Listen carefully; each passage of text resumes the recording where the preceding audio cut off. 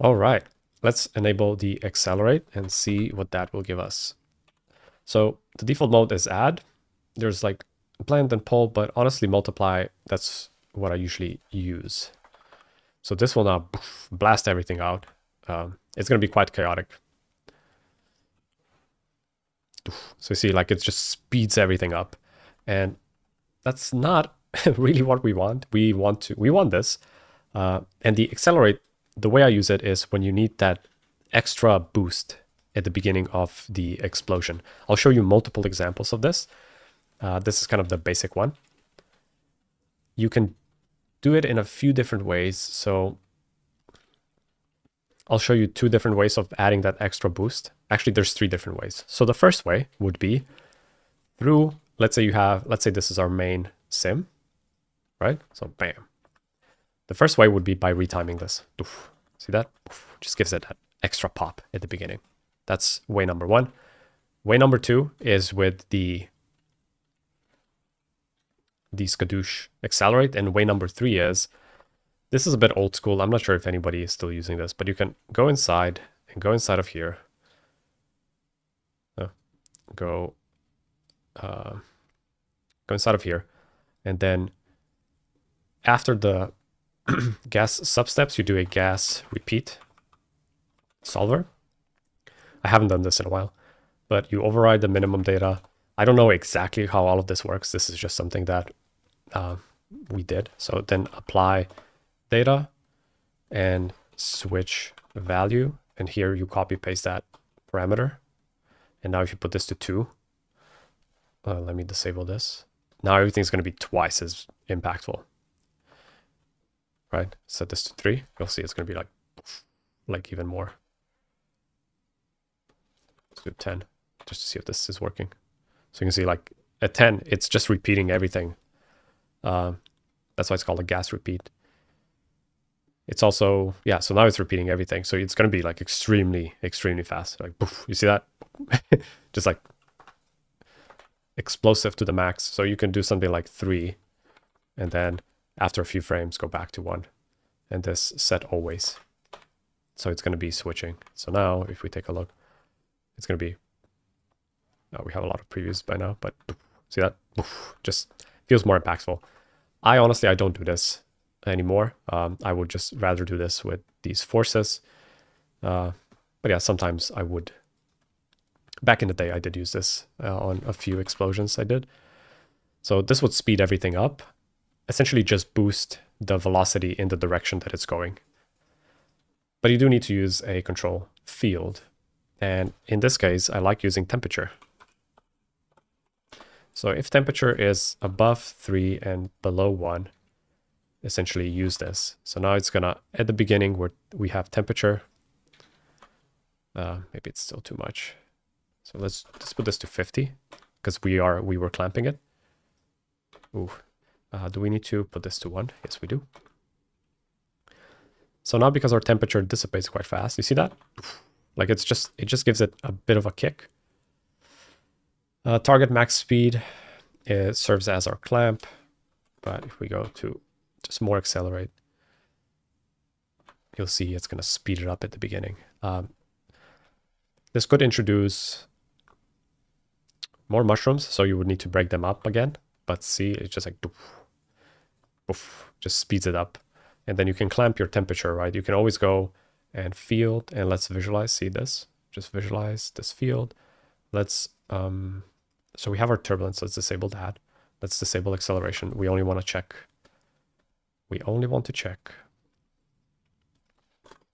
our temperature mask. So temperature 0 to 1, visualize. Let's put this to 10. So this is our temperature field. So it's still quite active for a while. So this is where we go like 3 and maybe 3. So only at the beginning. Maybe put this to 1. So we want this to poof. And then let's see. We can always animate values as well. And let's use the ramp. So let's clamp it. So yeah, I mean, again, you can create your own custom field or animate these parameters. But now we can use mask to enable, and you just use mask. So that mask is now going to be refit already. So if we go back to our density, disable the visualizer. So see, now it's just going to blast it up, creating a huge mushroom. Yes, but see that? It's like just boosting it out. So maybe we have that. Let's do gas turbulence. So we had that before. So that's our gas turbulence, but you can use that as well. Yes, so that's actually a good point. So gas turbulence, you can just use this as a standalone as well. So all of these tools are standalones as well. I don't know how I forgot that. But drag, gas drag, yes. But the Skadoosh Pyro helpers is a wrapper, and all of these tools exist individually as well. So we do curl noise, 0.4 amplitude. Let's just go super crazy. Maybe 3, so we break it. Maybe 1 was actually fine. I just want to break this initial. Let's see what it would take to break it. Okay. And then let's bring back this. So we would go from 500 between 1 and 5. So we just want to break it a bit. And it would now be a good time to start introducing substeps, because we are just moving too fast for in order to break this shape, right? So the turbulence doesn't have enough data to work with to actually see, like the higher we go, the more we're going to disturb this. So let's do a preview of this. Oof.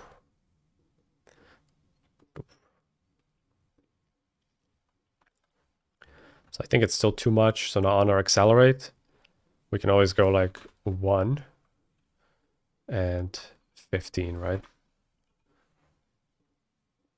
I try to stay away from animating parameters, because imagine what if you have like a sequence of explosions in one sim, then this ain't gonna work anymore. So be procedural as much as you can. Oof.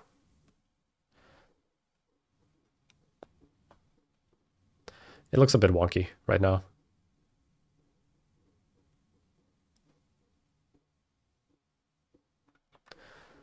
Bit wonky if we disable both of these. Just want to see how it looks without it. But yeah, I'm kind of pushing this to the extremes just to visualize a point. Yeah, this looks pretty good. So I think this 500 is actually way too much. And I think the frequency needs to be higher.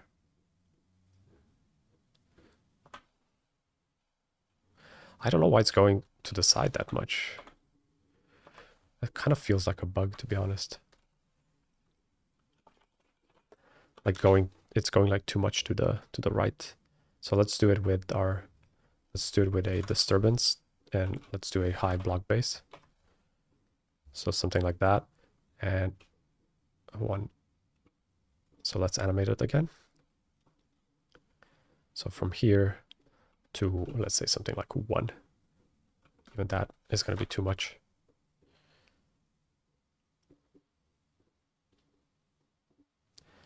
Yeah, I don't know why it's going to the right so much again. That is a bit weird. I'll ask Corbin if that's something, that's the expected behavior, but it is going a bit to the right, which I wouldn't expect. I would still expect it going up more.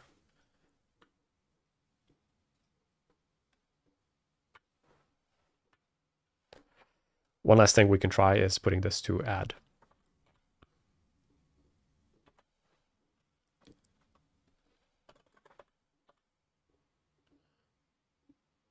Yeah, it's going to the kind of to the right again. But I hope you get the general idea. Well, we'll see. So it does blast off. I would use this in a volcano situation where you really need that fast initial blast. But I do wonder if I'll check if if this is doing it correctly. It feels like it's doing the right thing, but I don't know why it's going too much to the right. Okay. So I think that covers all of the individual tools when it comes to Skadoosh, but I did want to show you a few more examples of this. So Skadoosh Accelerate, this is kind of what we just covered, actually. I will skip this. I'll skip this one. But if you guys know, Corbin has his own workshop called Film Effects. So in that workshop, he's recreating the bubble bomb from Solo.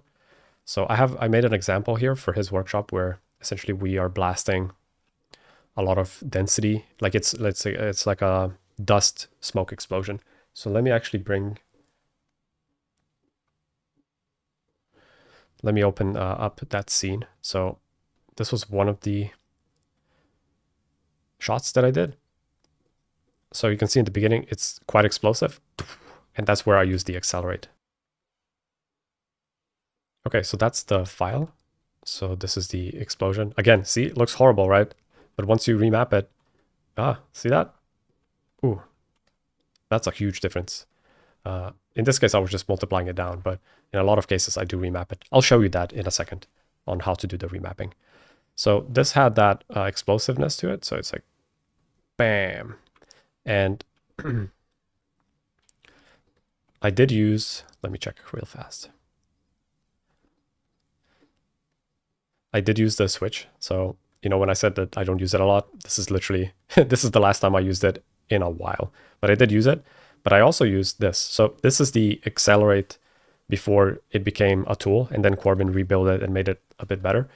But this is kind of the first, I think this is shout out to Attila. I think he showed me this setup a while ago, but essentially this is the custom, this is the code for this acceleration thing. So we create a field called velocity scale, and then through if statements and ramps, essentially speed min, speed max, and then we fit the temperature between temp max, temp min, and temp max. We put this through a ramp.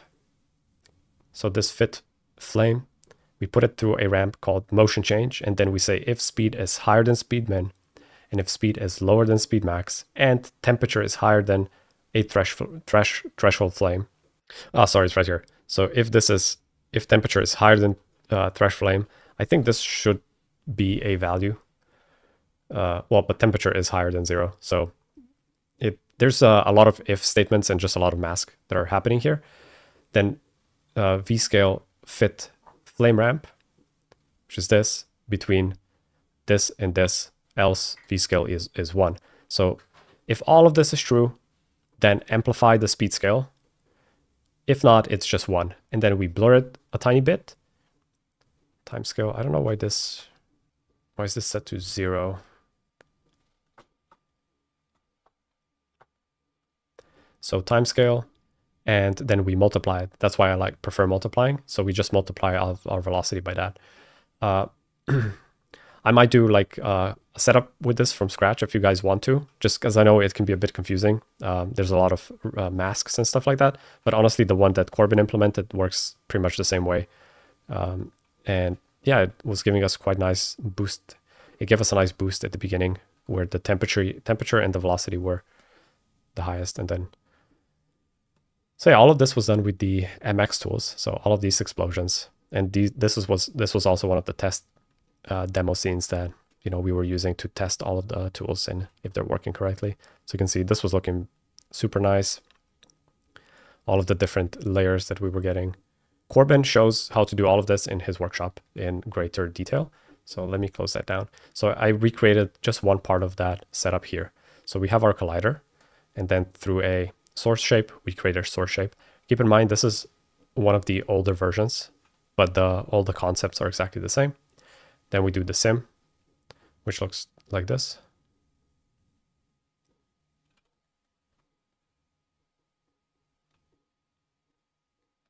Actually, I think this, yeah. So it looks like that. So it's just falling down. It doesn't even have anything as a collider because I knew that I would be killing it so fast. See, like it just dissipates really fast. And then inside of here, inside of the sim, this is that sim. So you can see it's quite fast doing this switch technique. So I'll put this back to 1. And now let's enable the Skadoosh Pyro helper. And let's see, so we have speed and temperature.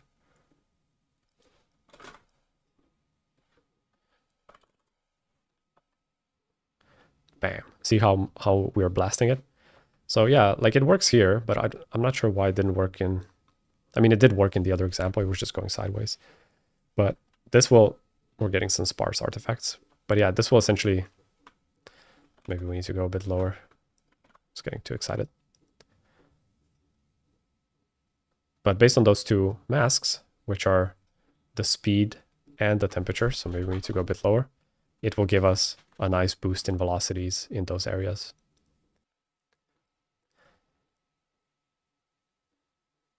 So yeah, so at the beginning there, the temperature is too low, or the speed is too low. So let me let me remove the speed. I just want to see. Come on.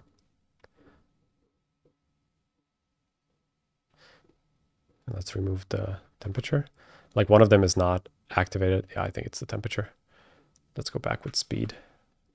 So it's a matter of tweaking all of this, right? So maybe we split the difference. Nope. So back to 1, put this to 0.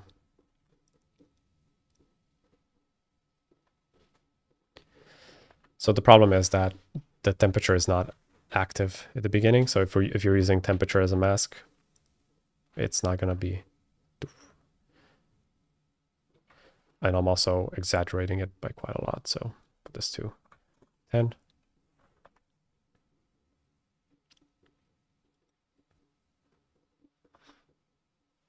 And then we can, I think this was set to